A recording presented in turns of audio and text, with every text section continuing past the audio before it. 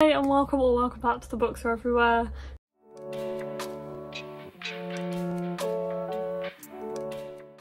Today I am here with the mid-year freakout tag, even though we might be a bit late for this now. I don't know, we're getting towards the end of July, so we're probably a bit late, but we are over halfway through the year. Anyone else feel like we're at the end of the year? I don't know, it's weird. I feel like I've started thinking about Christmas, but anyway, that's beside the point. This is a tag that I am sure you have seen a lot of. It comes out every year around this time of year, obviously midway through the year, and everyone's been doing it and I wanted to join in. This tag, as far as I'm aware, was originally created by two YouTubers in 2012. And I will link them below if their channels are still active. I think that's the origin, but I feel like this has gone so far beyond that. Everybody does it now, and no one really knows like where it's came from. The questions have kind of changed a bit, and I feel like everyone does a little bit of a different iteration. I have no idea whether I have the correct questions, but these are the questions that I've seen other people using on BookTube, so I'm going to go through those. The first question is your favourite or the best book you have read so far this year. This one, I didn't know the answer until I started actually researching it for this question.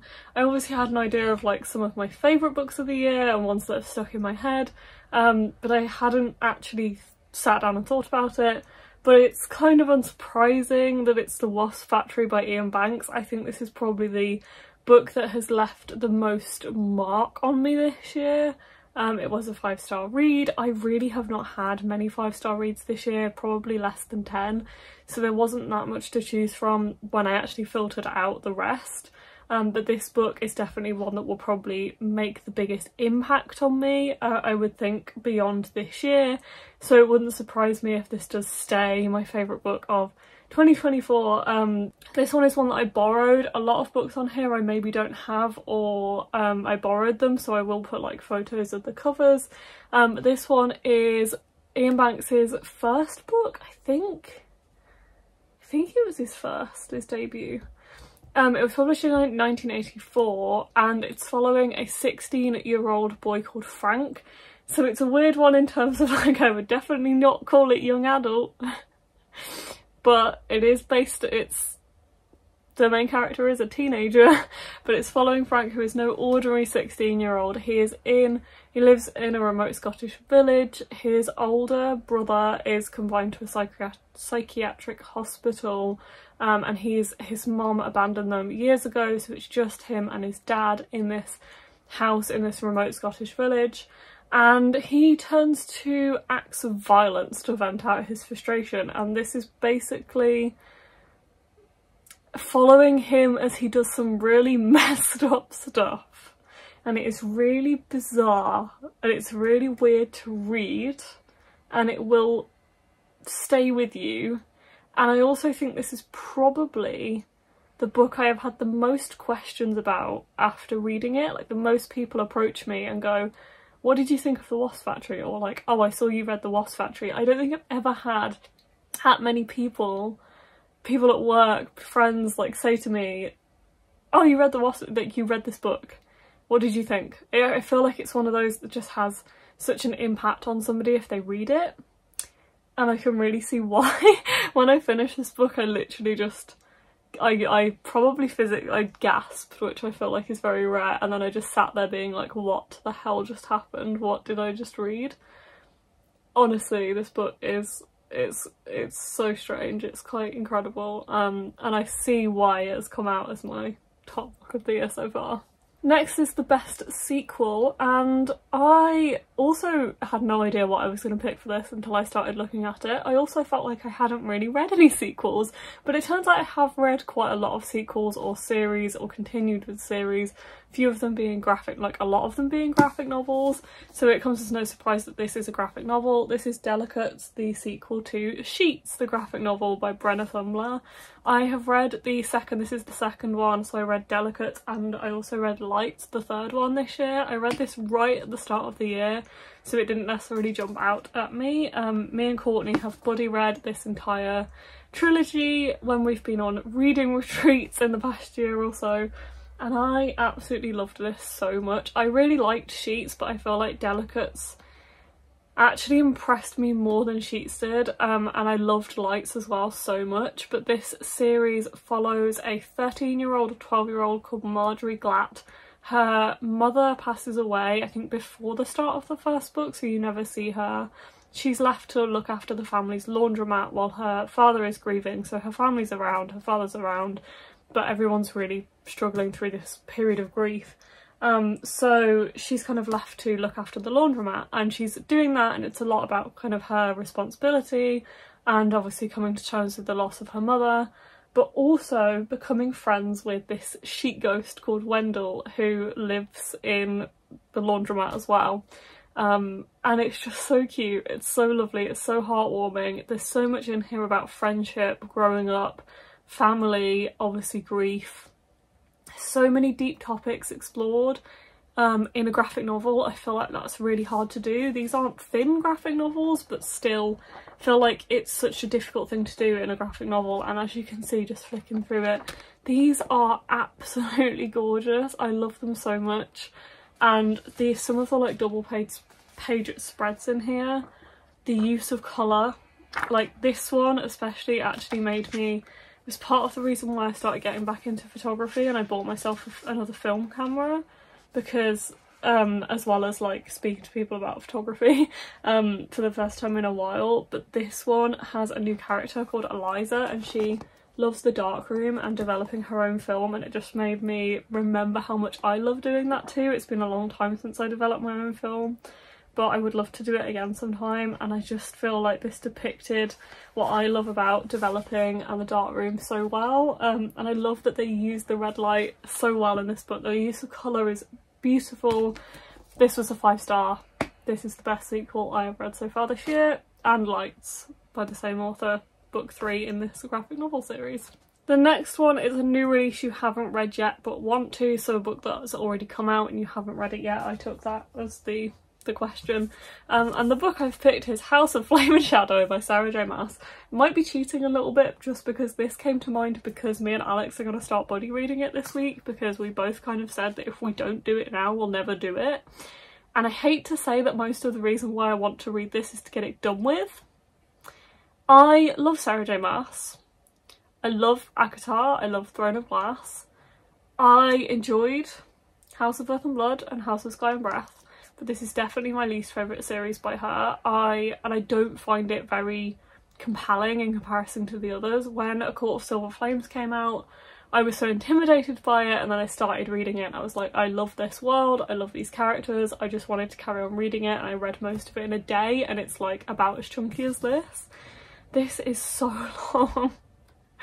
Let's see how many pages it actually is. Oh, it's got some kind of bonus thing in the back. It's just over 800 pages. Me and Alex are going to read it over 2 weeks because it's chunky. This doesn't appeal to me so much because this series is a contemporary fantasy, and I prefer historical, like medieval fantasy. I could never really get my head around the fact that they just watch TV or use phones in the fantasy. It just baffles me, and it's not what I think of when I think of like where I want my brain to be or what I'm picturing with fantasy.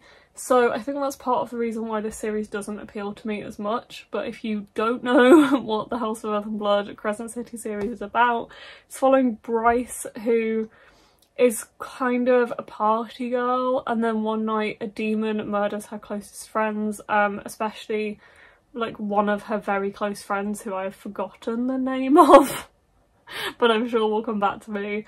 And she ends up at the heart of the investigation. She wants to avenge their deaths, and then she has this fallen angel called Hunt who is like sent to like watch over Bryce, and obviously things happen.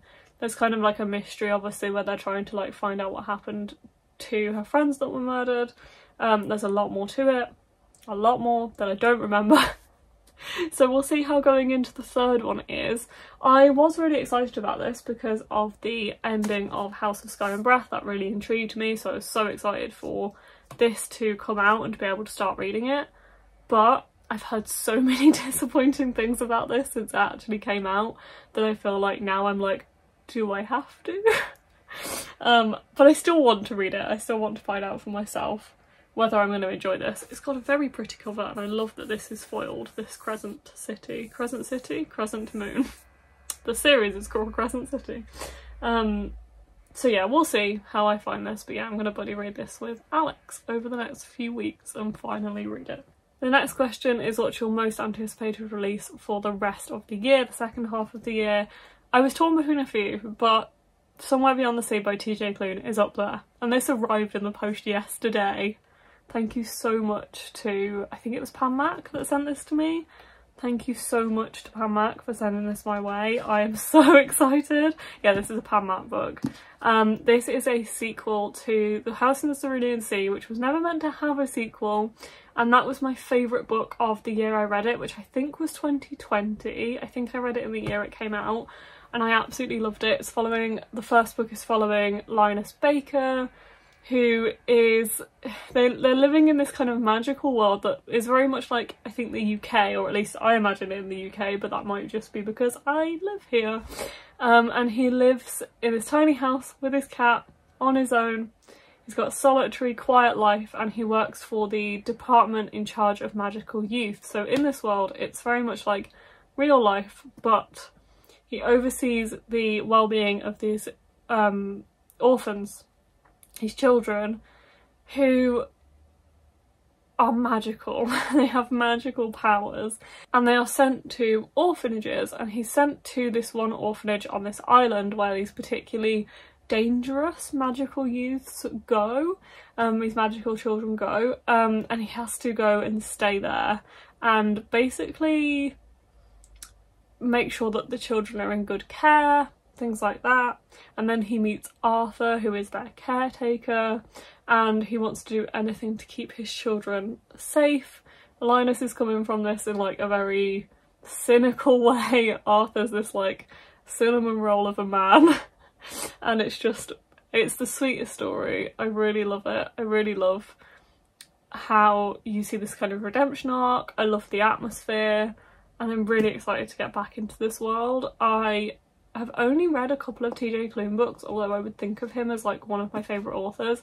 Still haven't read a lot of his other books, but I've read House in the Cerulean Sea and Under the Whispering Door, and I've loved them both so much.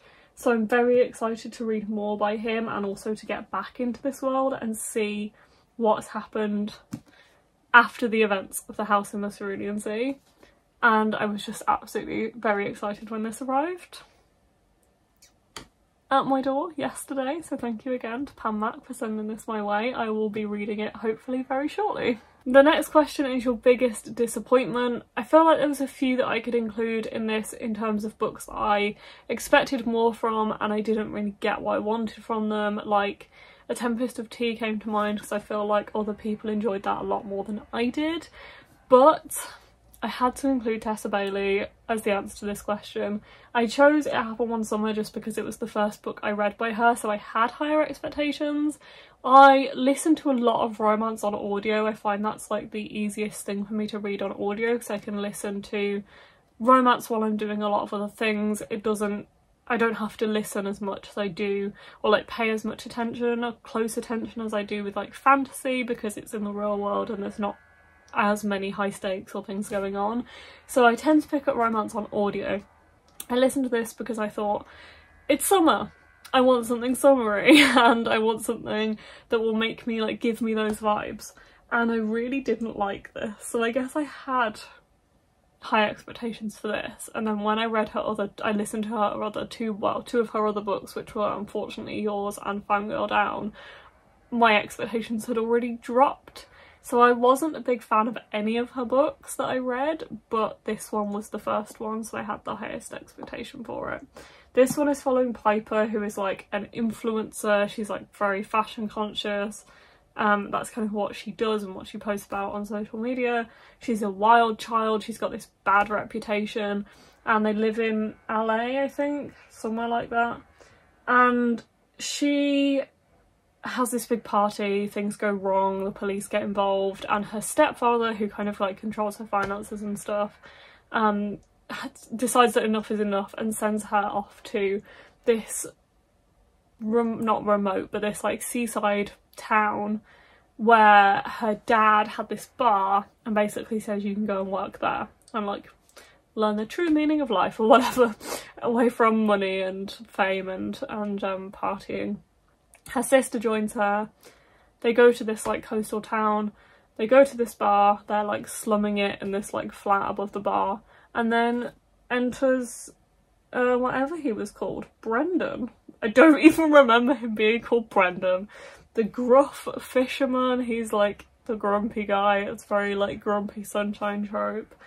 And things happen, and I feel like you can tell with the way I'm talking about this that I'm exasperated. And I started listening to Unfortunately Yours, and I feel like most of Tessa Bailey's books just have this theme of like, there is this girl who has a lot of money or comes from like a rich background, and she has this like, not redemption arc, but you learn throughout the book, or you're meant to learn, that she's not just this spoiled little rich kid. And then there's this grumpy guy who, so this one is like the fisherman thing, and then the other one I read was like wine in like vineyards and stuff, and then Fangirl Down is like golf related. I feel like there's just really random themes. And then there's this like grumpy sunshine romance, and I just didn't like it, and I didn't like the smut. I couldn't get on board with the smut.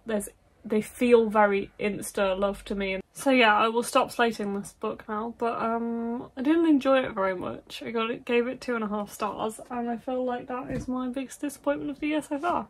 My biggest surprise, I feel like I have to repeat an answer here, and it has to be The Wasp Factory by Iain Banks, just because I went in that with absolutely no expectations.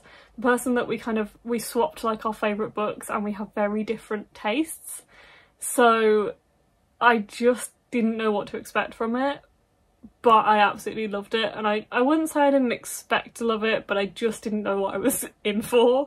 And I guess it also has the biggest surprise element of it having this massive surprise in it at the end, which I could never have guessed, and genuinely made me gasp. So I feel like it does fit this question on multiple levels, so I have to include it here.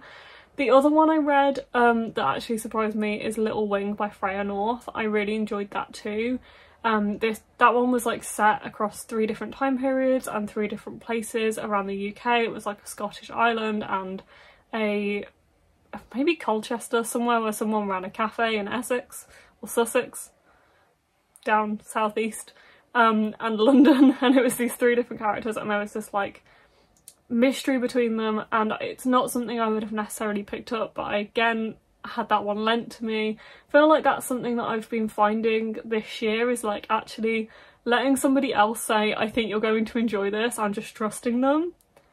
It's just really interesting. You get some really interesting results from that, and I really like doing that. So I feel like a lot of what I've read has been that like, you're going to enjoy this, or I think you're going to enjoy this, and they're right. So that's been really fun. So yeah, there's that one and The Wasp Factory are probably 2 of my biggest surprises of the year. Next is my favourite new author. So this can be a new author as in they've released a debut this year, or it can be an author that's new to you. And oh god, I was just going to say that my new favourite author is Ashley Poston, because I've read this year and I really loved it, and I'm really excited to read more of her books. But I have also just realised that I have read her books before and I'd just completely forgotten, so that this is actually not a genuine answer. In a way it is, because I haven't read her for years. I feel like she's probably become a new favourite author this year, but that's not in the spirit of the question. I did also want to say Iain Banks here, because I also read and loved Espadare Street right after reading the Wasp Factory, and I do want to read more Iain Banks books in the future, but I wanted to also answer something differently, so I was going to answer with this one. However, so this is The 7 Year Slip by Ashley Poston, which I listened to recently on audio and absolutely loved so much. It's everything I love about like romance, but has something different about it. It has a time travel element. I love time travel, like sci-fi stuff that's like based in the real world, but then has this like time slip, which is exactly what The 7 Year Slip's about. It made me quite emotional. so you might see it again in this video. But the reason why I'm including it as this question is because it's a favourite new author. And what I just remembered when I picked up this book to show it to you is that I read Geekerella years ago, which is a YA book by Ashley Poston around the like fandoms and stuff, and I loved that book when I read it, unsurprisingly. I do actually have the other 2 books in that series that I haven't read yet, and I do really want to. But this is technically not a favourite new author to me because I read Geekerella years ago. So I'm still going to answer it because I have my heart set on Ashley Poston, and I didn't really have any other authors that really jumped out to me as the answer for this question apart from Iain Banks. So I'm still going to include it, but I do feel a little bit like a cheat. The next question is your newest fictional crush. I don't normally answer this question because I don't really get them, but I am going to answer this question. I feel like I'm answering this in terms of what's your favourite romance that you've read recently, because I still don't really I don't really have crushes on fictional characters at all. I don't in like films, I don't have crushes on celebrities, it's just the way I am. But I'm answering this as I want to give Laura Wood a shout out, and I really love this book and I really love this romance. So I'm answering Theo Elliott from Under Your Spell, but really I'm answering Under Your Spell by Laura Wood because I just love this book so much. Me and Courtney read this on our summer reading holiday, which was a couple of videos back, and we absolutely loved it. This one's following Clementine Monroe, who's just kind of lost everything. She's just gone through a breakup, yeah, been fired from her job, she's about to lose her flat, and her sisters get her drunk, and then they suggest reviving a childhood ritual called the breakup spell, and she doesn't see any harm in it, but then she accidentally ruins a funeral, has her first one-night stand, and she's stuck with a new job that she really doesn't want, which is spending 6 weeks looking after this rock star called Theo Elliott, and it's great. It's so good, it's so fun. I love Laura Wood's writing. This is her first adult romance. She predominantly writes YA historical romance, which I also absolutely love, and I feel like both me and Courtney were wondering how her writing was going to transfer to adult romance, because her YA historical is so, you feel so in the story. It's one of those, I don't think I've ever read anything like Laura Wood's writing where I feel like I'm actually in the story, and I think we both wondered how it would come across in an adult romance, but we both still felt that compelling nature of the writing, and I loved it. So Under Your Spell by Laura Wood is my newest fictional crush.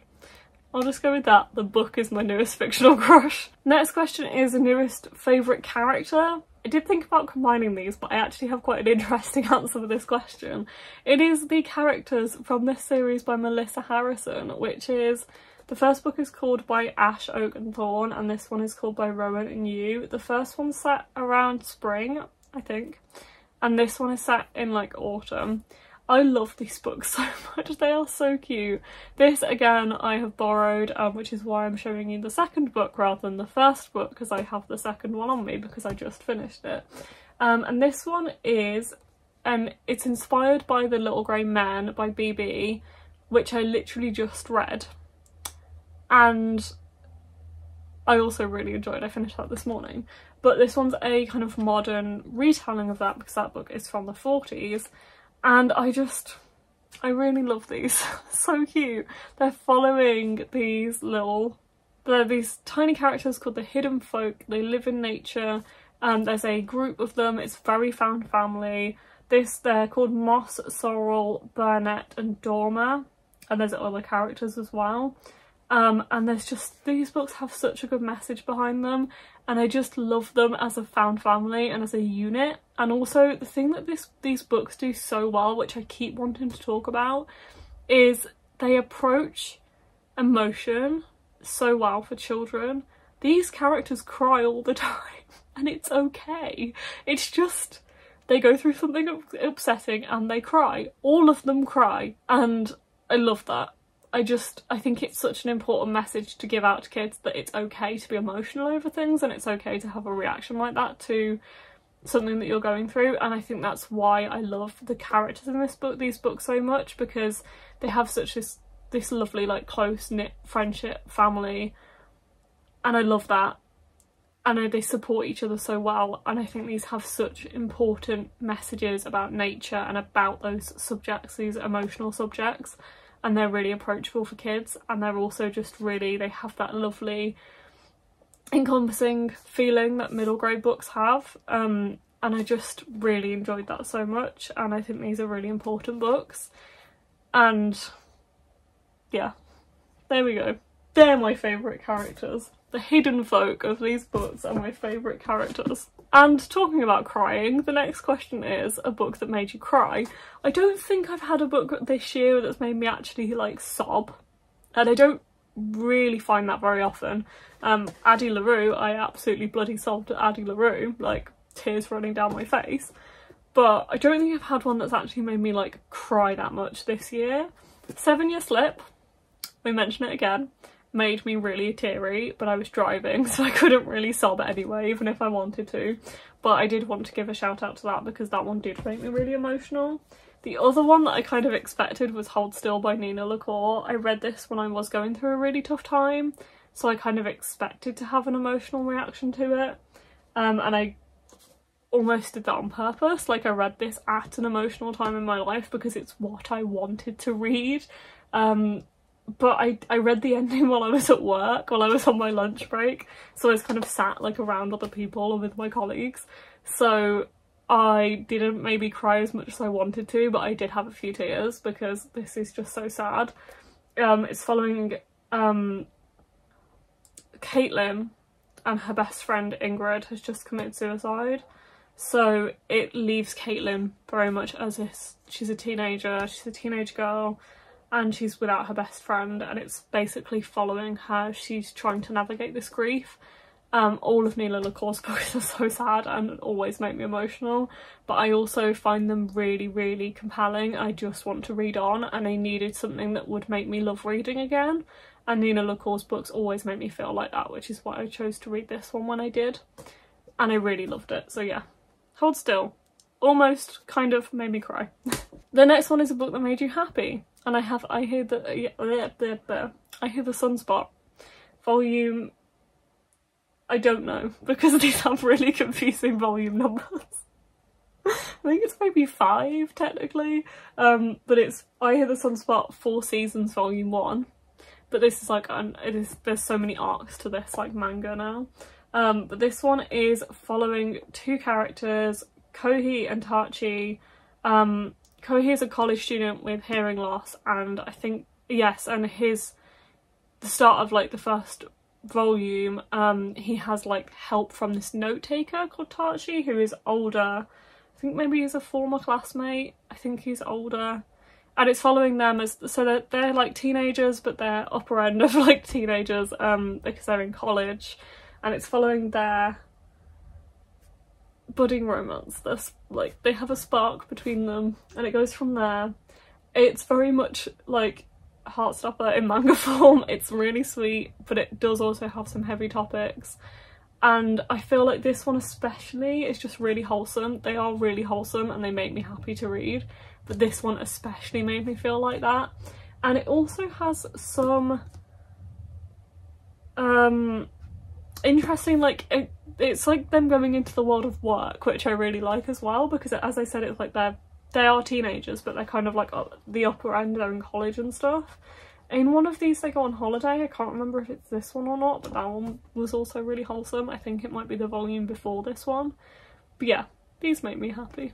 The next question is your favourite book to movie adaptation you've seen this year. So this is an interesting question because I had to scroll through all of the things I've seen in cinema this year and write down what I've actually, because I keep like a log of everything I see in cinema, and I wasn't really thinking about things that I've watched at home. I couldn't think of any films because I really don't watch films at home a lot, but a few things came to mind. So on the list of things I've seen in cinema this year, we have Dune Part 1, which I felt like I had to count because it's my highest rated book to movie adaptation of the year that I've seen in cinema. But I rewatched that, so it doesn't really feel like it counts. I rewatched that in anticipation for Dune Part 2, which I never went to see in cinema, but I watched that. and I rated it 4 stars. And I also watched Argylle. I don't think I can count that as an adaptation because the book came out at the same time as the film, but that's another one. And then I remembered that actually I've been rewatching The Summer I Turned Pretty, and this is a comfort show for me. I absolutely love it, and me and Courtney watched the first series while we were away, and it just made us both sob so much. Honestly, we were a wreck when we finished the first series because we were just both crying in bed. We were just crying. It was a mess. But I love this show so much, and I've been rewatching season 2 since we came back off holiday, and I've been rewatching it this week while I've had COVID, and I just find it so comforting to watch, even though it's really sad in places. I love it, and Courtney loved it too. It was her first time watching it, so we watched the first series, and yeah, I'm so glad that she loved it, so I feel like I have to give a shout out to this. It's an Amazon Prime show. Series 3 is coming next year. I wish it was out now, but alas, it's not. I'll just have to keep rewatching series 1 and 2. The other one I feel like I should give a mention to is I have just started watching A Good Girl's Guide to Murder so that's a BBC adaptation, and I'm only a couple of episodes in, but I feel like it's being done really well, so I feel like I should give a shout out to that, and I'm hoping to continue with that one maybe today, very shortly. So yeah, 4 different adaptations, possible adaptations, things I've rewatched and things I just wanted to mention. I'm doing really well with this video, I feel. The next question is your favourite video that you've made or blog post that you've written this year. Haven't blogged in a very long time, so I will have to mention a video here, and I have to just say my holidays with Courtney, like all of them. I love the videos I make for those. So the first one, we did one in January and I loved it.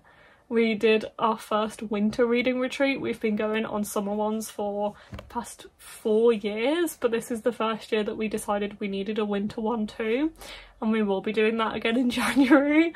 So I loved that video. I also made one when we went to Edinburgh last month and saw Taylor Swift. That was incredible and such an amazing experience, and I'm so glad that we got to do it, and I'm so glad I did it with Courtney. There's a video for that, which I love, and also the one I've just posted, which is our annual summer reading retreat. Loved that. I also was really proud of the first video I made this year, and I went to London with my friend Mitchell in January. I was really proud of that video too. So I don't have a favourite, but any I go on holiday or the like reading holidays with Courtney, I really love making those videos, and those are probably my favourites. I would like to go and rewatch the January one because it's been a while, and I'm excited for next winter, this winter coming. I feel like we need to book that. The penultimate question, you'll be glad to know, is the most beautiful book that you've bought or received so far this year. And I have a set here in front of me to show you, which I did do an unboxing for, but it's the Bergman Brothers set by Chloe Lees, and this is an Afterlight set because that is absolutely stunning. I'm not going to hold it for too long because I will drop them and it will be a mess, but I just think this is absolutely beautiful. I couldn't resist it. I haven't read these yet, so I really hope I like them because I feel like I've had like hit and miss with romance this year, as I've spoken about in this video, but I couldn't pass up the opportunity to have that sat on my shelf because it is stunning and those sprayed edges are beautiful. And last but not least, the final question is a book you want to read before the end of the year. Obviously there are so many books, and my answer to this could just be like all of the things on my TBR. I always want to read all of the things and I don't have enough time to do that. But there is one that really specifically came to mind, and that's Aurora Rising by Amy Kaufman and Jay Kristoff. I really do want to read this series because I've had it for so long. It was on my self-destruct video that I did last year, that I had like a year to read, and then when that year came to an end I was in a really bad place, so I never revisited that video. There is, I think, 3 that I didn't manage to get to. 2 I am very happy to unhaul and I'm fine with not having reached them within the year. But this one specifically, I do want to read within, I do want to give this a go before unhauling it, so I'm going to say it here as well. I want to read this before the end of the year. I don't know if I'm going to enjoy it all that much because I just have such hit and miss with Amy Kaufman's writing specifically. I've read the Illuminae files, I love Illuminae, and I wasn't a big fan of Gemina and Obsidio. And then I also read the Shattered Stars, whatever that series was called, Starbound I think it's called, that she co-wrote with Megan Spooner, the Starbound trilogy. And I wasn't a big fan of that either. So I'm hesitant, but I just need to get this read. Like, this is one of those series that I just look at on my shelf and I'm just like, I've had you for so long, I really need to just get this done. So yeah, that is specifically the one I want to read before the end of the year.